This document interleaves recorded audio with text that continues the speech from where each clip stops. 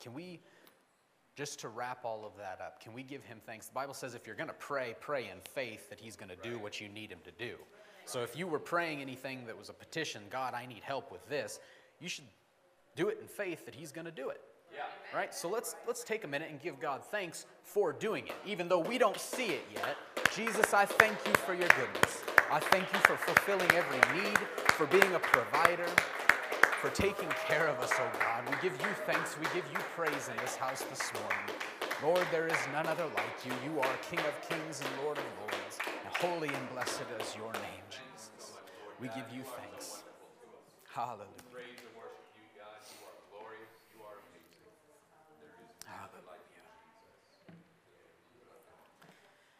It's good to see everybody this morning. Did we enjoy a shorter work week? I enjoyed a short work week.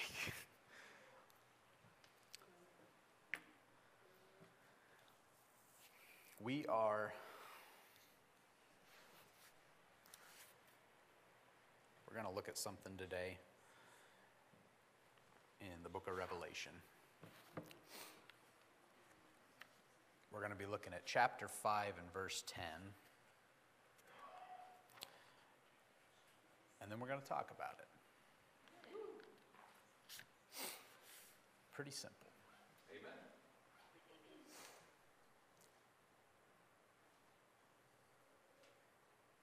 Matt, how hard would it be for you to put up verse 9 and verse 10?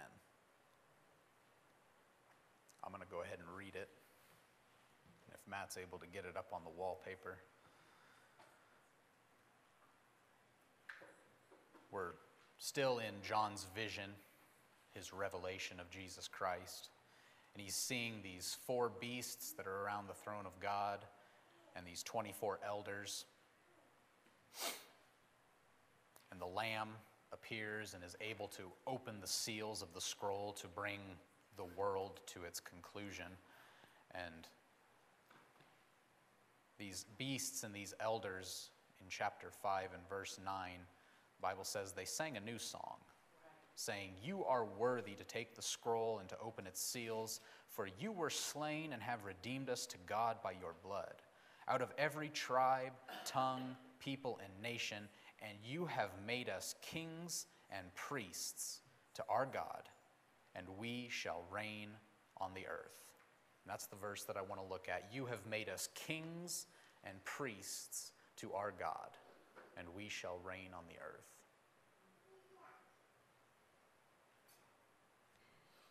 Matt, if you can put up 1 Peter chapter 2, verse 9. You, everybody say I. You are a chosen generation, a royal priesthood, a holy nation, God's own special people, that you may proclaim the praises of him who called you, everybody say I, or me would be proper grammar, called you out of darkness and into his marvelous light. Why? Verse 10, that you should show forth the praises of him who has called you out of darkness and into his marvelous light. That was before. That was on verse 9. Verse 10, once you were not a people, but now you are the people of God, who had not obtained mercy, but now have obtained mercy. Real quick, let's give God thanks for his mercy one more time. I got to get some thoughts straight. So we're going to pray really quick. Amen. Lord, I thank you.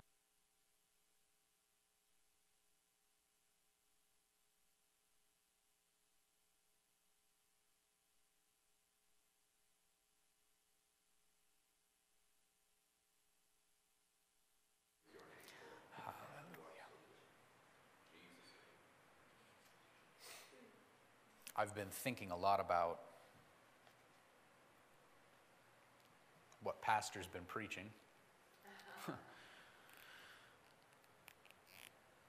Novel idea. Walking in the Spirit versus walking in the flesh. Pastor Alphen in Lincoln, he preached a message about jurisdictions, which jurisdiction you're going to obey, right? We live in Nebraska.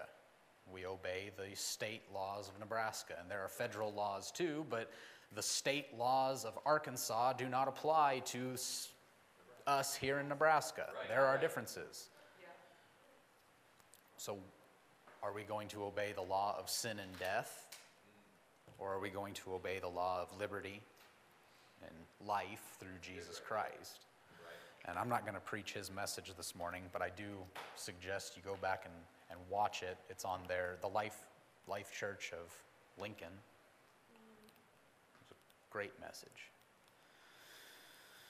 They live streamed it. You can find the video. But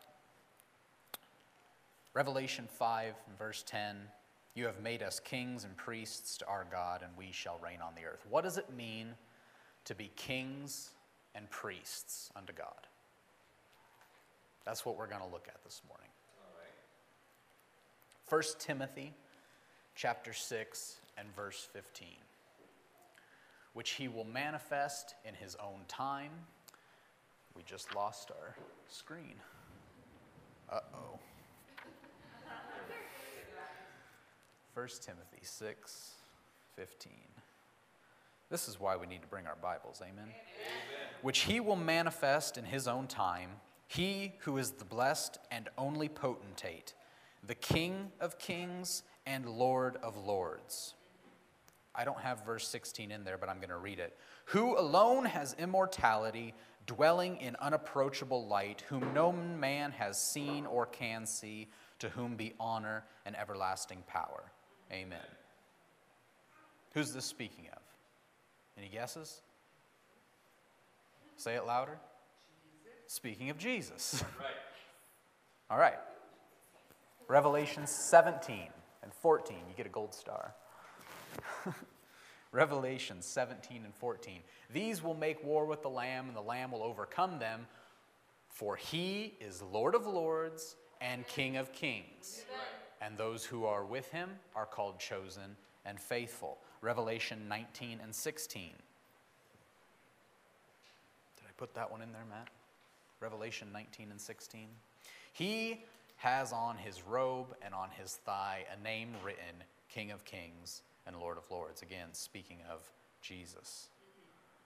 So, what does it mean to be a king unto God? Well, first of all, it means that he is still king above us. Right.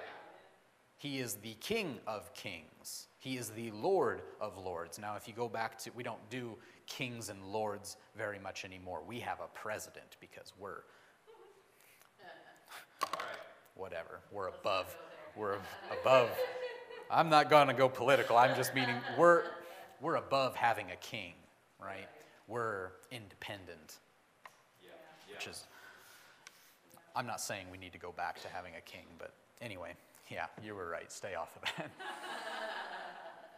God is still the Lord of our lives. If we are wanting to walk in the Spirit, if we are wanting to fulfill his word, if we are wanting to live a separated, truly Christian life unto God, he has to be the King and the Lord of our lives. Right? So this does not mean, being a king unto God does not mean that we get to call the shots. Okay? Deuteronomy chapter 17 and verse 14. Now, God had a plan literally before he created anything. And he knew that humanity was going to fall into sin. He knew that we were going to have to deal with this flesh. He knew that we were going to have to deal with things like pride and ego. And so when he calls the children of Israel out of Egypt, and he sets them on their path through the wilderness with the desire to bring them to the promised land, he starts to give them the law. When you enter the promised land, these are the things that you're going to do. And you read through that, and really what God was getting at was, I'm going to be your king. Egypt had a pharaoh. All of these other countries, they have a king. They have this, they have that. But when you come into the promised land, I'm going to be your king. And the children of Israel say, yeah, that's a great idea. Let's go to the promised land. Milk, honey, big bushels of grapes. Yeah. Woohoo! No rabbits to eat them.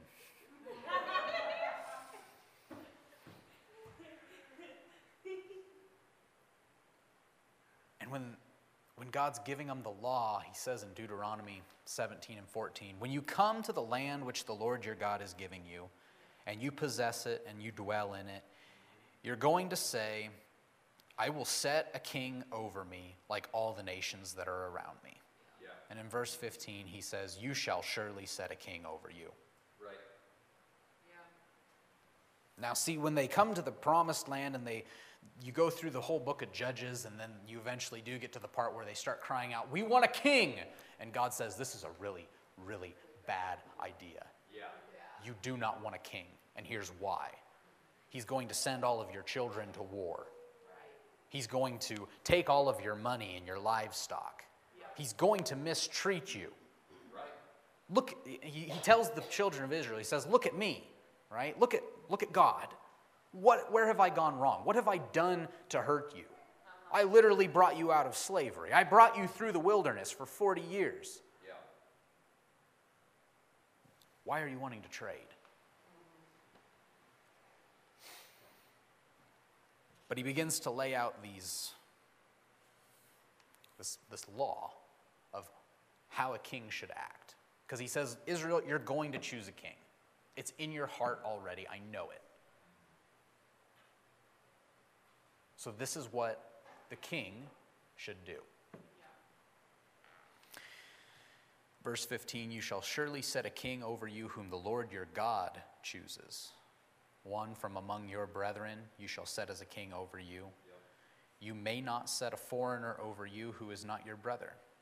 He shall not multiply horses for himself, nor cause the people to return to Egypt to multiply horses. For the Lord has said unto you, you shall not return that way again.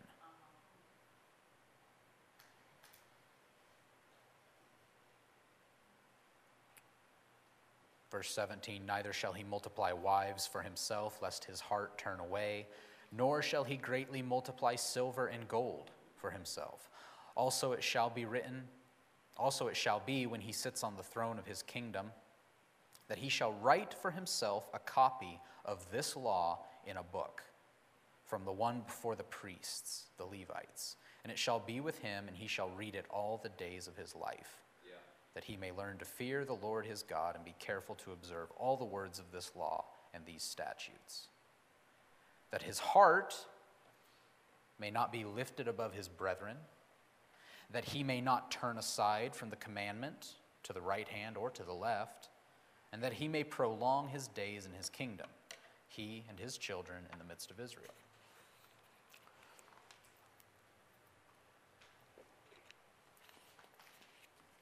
I've read that before.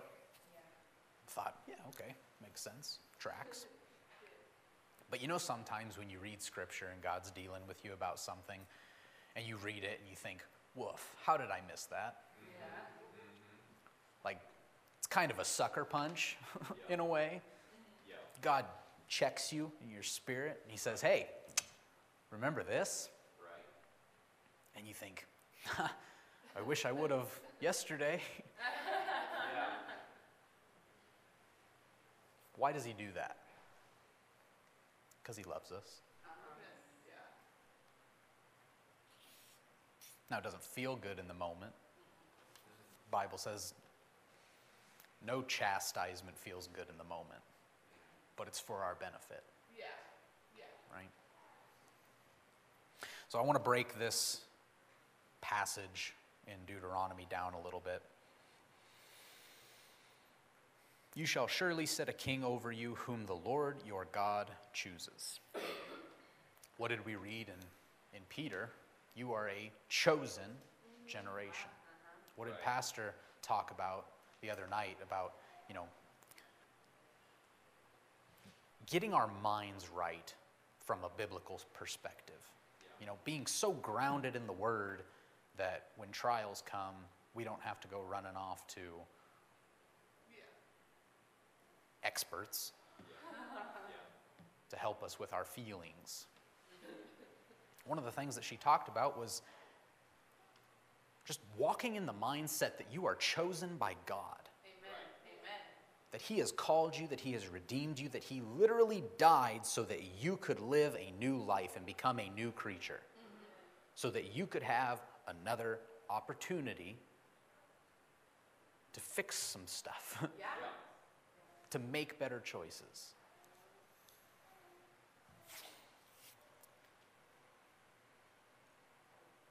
But the Lord is going to choose the king. We don't just say, I like what he's talking about. Right. We're going to elevate him. Right. Right? God says, no, this is actually what you need. I know you think you need this. 17 gallons of ice cream, 32 packs of double stuffed Oreos. What you actually need is a little bit of broccoli. Now, I love double stuffed Oreos and ice cream. I'm not picking on anybody. But broccoli's good too. And I found that out about, 5 years ago. Right? We have this idea of what we need. We have this idea of what is going to get us through. And God says, actually, this is what you need. And that's why it's important to seek His will first, to seek His kingdom first. Because if we're willing to receive what He is giving us, instead of rejecting it, that's going to put us farther ahead than if we try to go out and do it ourselves. Right. That's more of that independent mindset. This mindset that I don't need God, I can do that myself. Pastor Mueller was talking about that the other night, I believe, how take the small things to God. Yeah. We think, this is too small, I don't want to bother God with it. He's not bothered. Right. He's got lots of time. And He's pretty patient. Thank God for that. Amen. The next thing is that this king shall not guide the people back to Egypt. He shall not multiply horses for himself, nor cause the people to return to Egypt to multiply horses. For the Lord has said, you shall not return this way again.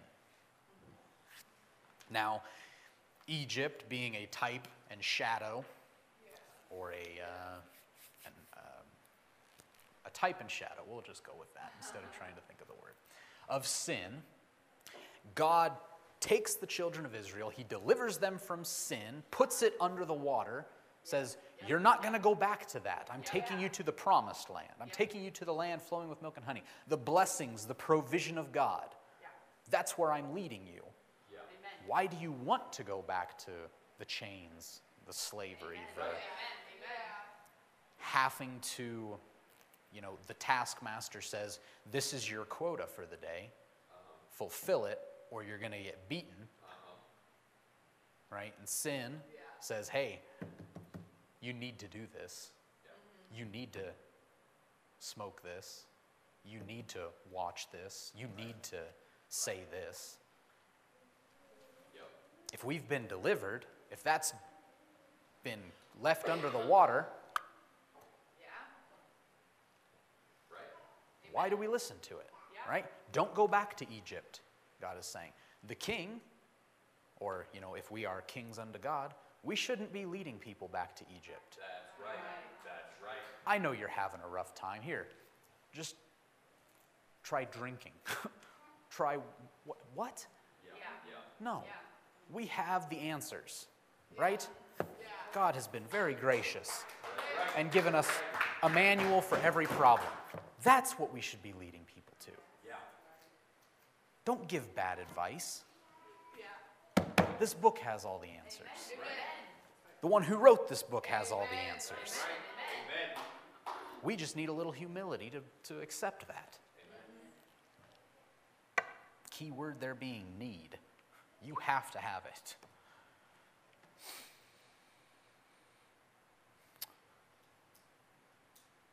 Neither shall he multiply wives for himself, lest his heart turn away, nor shall he greatly multiply silver and gold for himself. This is verse 17.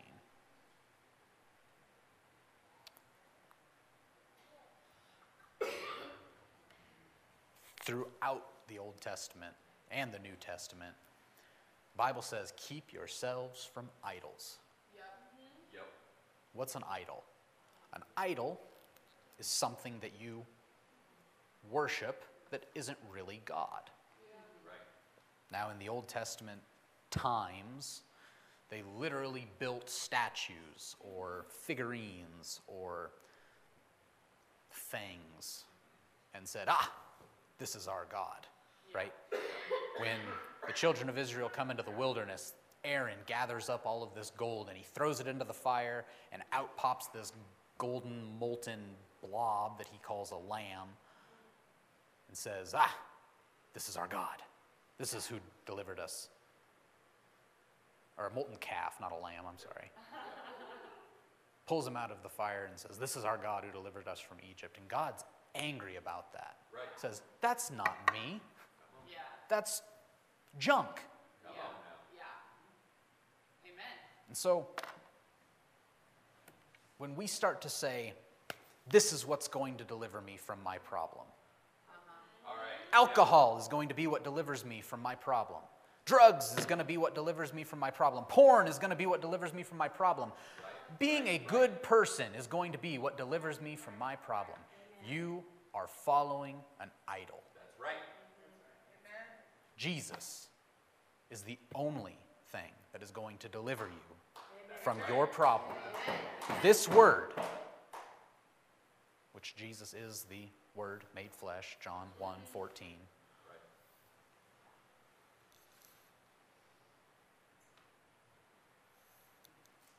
Don't follow after idols. Don't put stock in the things of this world. Don't put stock in the things that you think are right. Yep. Put stock in the thing that is right. Yep. This one is the one that really got me. Because let me put some backstory to this, I suppose. I've been reading in the Old Testament. I've been in 1st and 2nd Kings and 1st and 2nd Chronicles.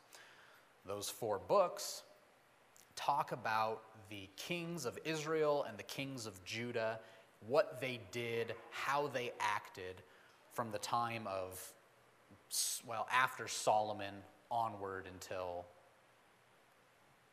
I don't even know because I don't remember who the last one that it talks about is. But so that's been kind of my mindset. That's where I've been thinking a lot. And so this next verse here, verse 18. It shall be when the king sits on the throne of his kingdom, he shall write for himself a copy of this law in a book from the one before the priests, the Levites. And it shall be with him, and he shall read it all the days of his life. Why? That he may learn to fear the Lord his God and be careful to observe all the words of this law and these statutes. Why? That his heart may not be lifted above his brethren, that he may not turn aside from the commandment to the right hand or to the left, that he may prolong his days in his kingdom, he and his children in the midst of Israel. Every single king of Israel was commanded by the word of God to write the law, the Pentateuch. What you read in Leviticus, what you read in Deuteronomy, what you read in Exodus, there's a little bit in there. All of that law that we read and think, man, this is really boring.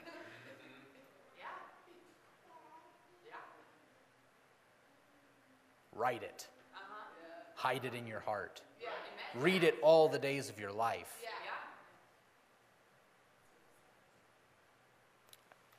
Matt, I don't think it's in there, so I'll just tell the story. 2 Kings chapter 22 tells of a king named Josiah. Josiah was 8 years old when he began to reign as king. And in the 18th year of his reign, so he would have been 26, when Josiah was 26 years old, he says, hey, the temple is really falling to pieces. Yeah. All of the money that we're getting in tithes and offerings from the people, he goes to the priests. He says, priests, I need you to go to Hilkiah. He's the high priest at the time. He says, go there and tell him to take all this money and start giving it to the workers in the temple. And tell them to use that money to start rebuilding the temple. And here's something interesting. The Bible says that they didn't take any account of how much money it was because the people who were handling the money were faithful. We didn't have to worry about them, skimming a little off the top. Yeah. Yeah. They were faithful men. Yep. Praise God for faithful men and women. Amen. Absolutely. But the Bible says that Josiah he walked uprightly before God. He did what was right. He didn't do like Ahab. He didn't do like the other kings who built idols and groves and worshipped false gods. Right? It actually says that Josiah tore down, his father was one of those kings that went and worshipped Baals and Ashtoreth and junk. Yeah. It says Josiah went in, and when he became king, he tore all that down. 8 years old. Now, I'm sure it wasn't in the first year, but Yep. he knew who he was going to serve. Amen. Sometimes I wonder if we do. Not us specifically, just in general. Yeah. That's why we spend so much time looking for something. I Yeah. gotta get this out of here. Yeah. That's why we spend so much time looking for something, because we don't know what we serve. Yeah. Joshua said, as for me and my house, we're going to serve the Lord. Right. Right. But, sidetracked. The commandment was to write a copy of the book of the law, read it. Every king was supposed to do that. Josiah becomes king when he sends Hilkiah the priest to go start refurbishing the temple and getting it up to, a decent standard. Hilkiah comes back and he says, hey, we found this book, kind of stuffed away in a corner, collecting cobwebs and dust, and he gives it to the messenger from Josiah, and the messenger takes it back to Josiah and begins to read it to him. Yeah. And Josiah is like, whoa, we haven't been doing any of this. Yeah. We've just been doing what the last generation did. It's just been tradition. It's just been word of mouth. There was a book the whole time. Right. We could read it for ourselves and figure out what to do. Come on. We didn't have to take somebody else's word for it.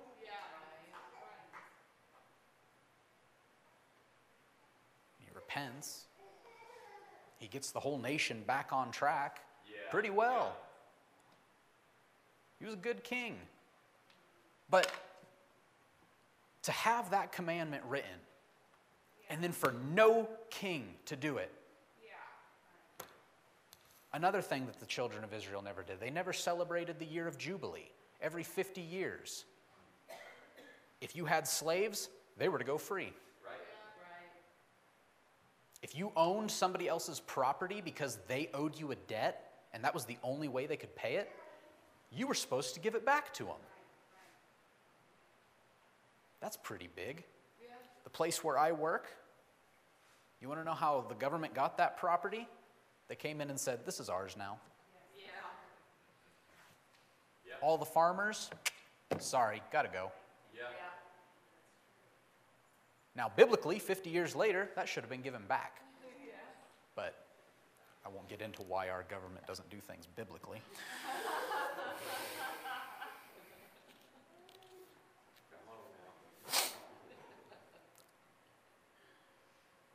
Write a copy of the law. Now, I'm not saying you have to do this. But how cool would it be to have a handwritten Bible in your house that you can hand to your children and say, yeah, that's awesome. Like, not as a, hey, look what I did, but as a, hey, this is important. Yeah. This is like this is our values. Yeah. I took the time to write it for you Yeah, yeah. because he took the time to write it for us. Yeah.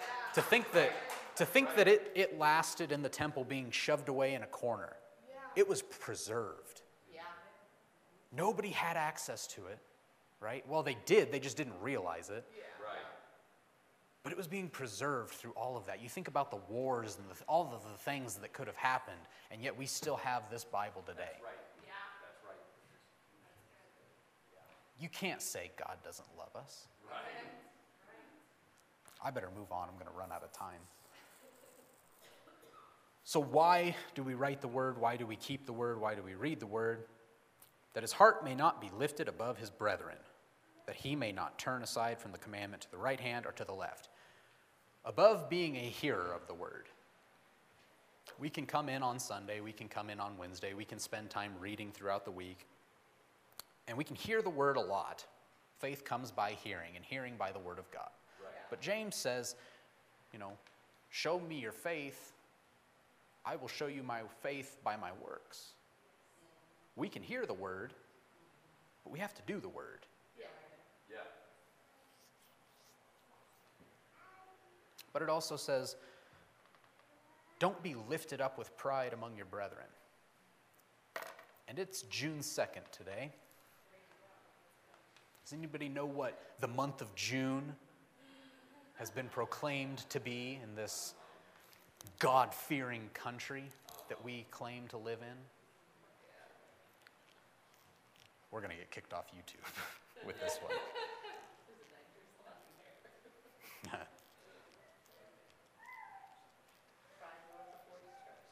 Pride does go before destruction. Right.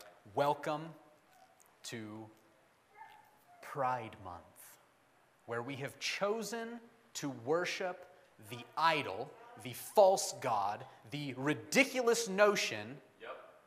that we are sufficient, Yep. Yeah. You're right. that our choices are end-all, be-all, Right. and that everybody has to bow down to what we say, and that's just too bad. Yeah. Yeah. And there are people who are going to disagree with me, and I don't care. Right. What does David say? I didn't understand all of this stuff, but then I went to the house of the Lord and I saw their end. You know what? If you're going to disagree with me, I know the path you're on, and I don't want any part of it. Right. I refuse to worship my own pride. I refuse to worship my own... You're right. I need to stop.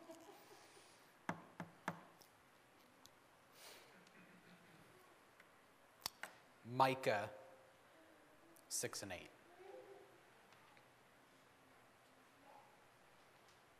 God has showed you, O man, what is good and what the Lord requires of you.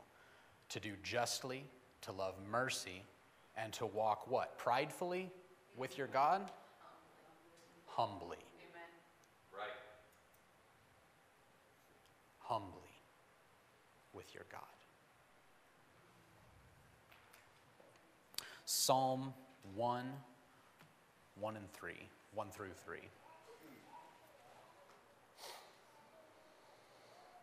The way of the righteous and the end of the ungodly.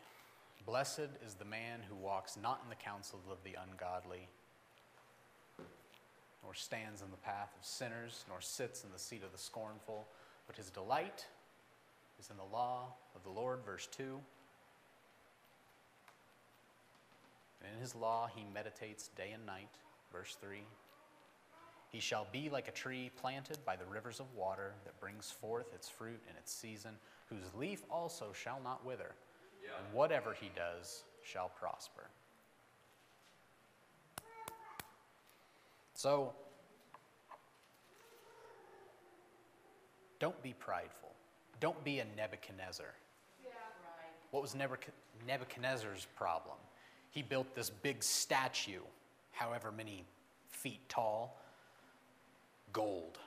Yeah. He says, when you hear the music play, fall down and worship this statue. Oh, Yeah. by the way, the statue is an image of me. Yep. right? That's pride. If you need a definition, there it is. What did God do to Nebuchadnezzar? He said, I'm going to take the kingdom from you.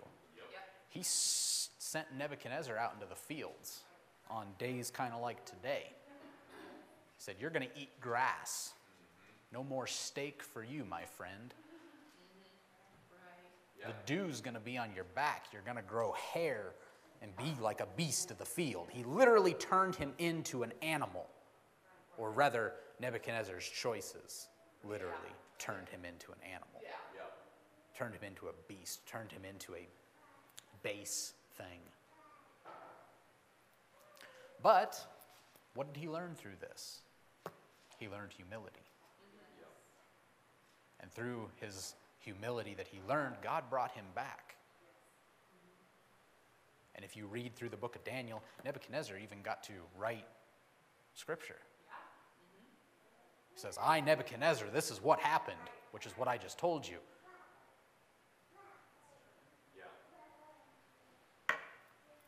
Don't be Saul. Saul, who was small in his own eyes and did well, eventually became lifted up with pride. Started offering sacrifices that he was not qualified to offer. Which is going to lead me into the next point. I don't know if I should. Maybe I should save it for next week. I got 5 minutes. Should I go or save it? Save it. What does it mean to be a priest unto God? I really thought I was going to zip through this in like 10 minutes. I could pull a Pastor Alphen and say, I've been preaching for about 12 minutes now, and go for another. No. That was really funny, though. Walk humbly. Matt, can you put up Micah 6 and 8 again? The Lord has shown you what to do, O man, what is good, and what he's requiring of you. Do justly, love mercy, and walk humbly with your God. Don't fall for the lie that pride is the new thing that everybody needs to be doing. No. You are not your own. You were bought with a price.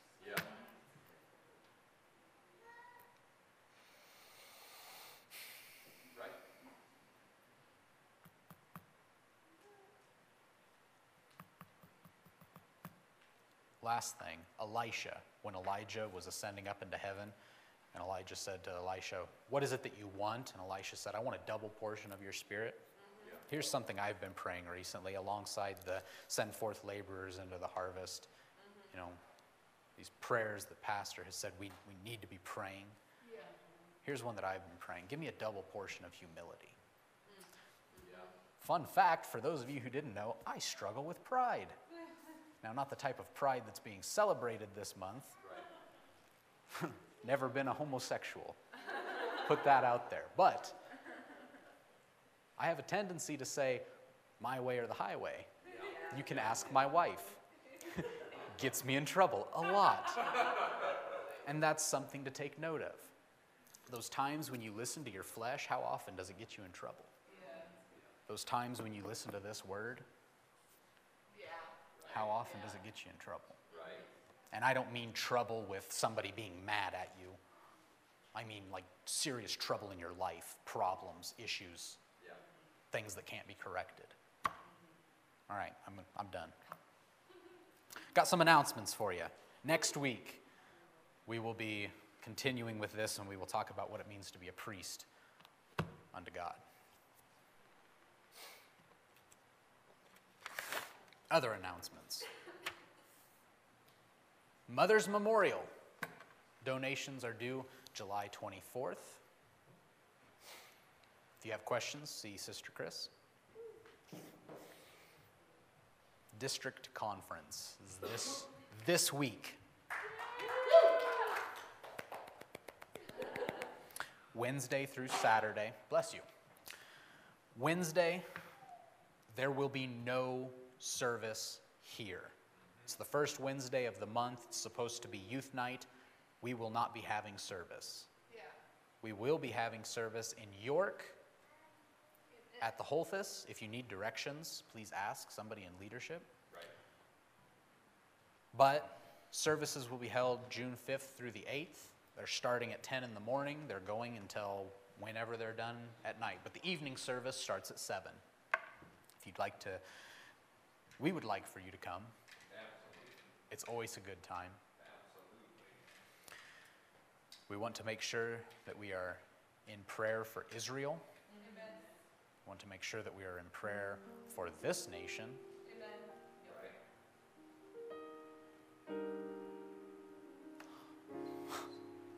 Maybe I shouldn't say it. Never mind.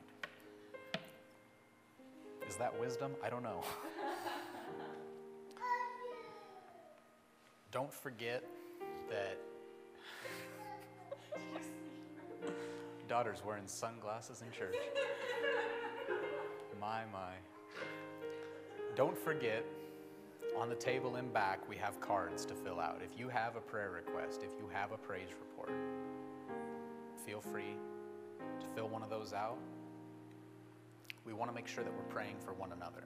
Amen. Those 3 points that we touched on this morning before getting into Sunday school, let's give God thanks for one another. Amen. Right. When we're making our petition, let's petition God for the needs of somebody else. We have needs, but so do other people. And then when you're petitioning God for those needs, maybe there's some of those needs that you can fulfill. Yeah. James said if you see your brother and he needs a jacket and you're wearing 2 jackets, don't just pray for him and go on your merry way. Give him a jacket. Yeah. Yeah.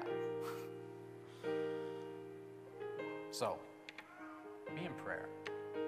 Pray without ceasing. Matt, if you can put up our last 2 slides. If you're able to stand, please do. We're going to move into a time of worship and give God praise. We are a Spirit-filled church focused on connecting with others. We serve our community through the gospel of Jesus Christ.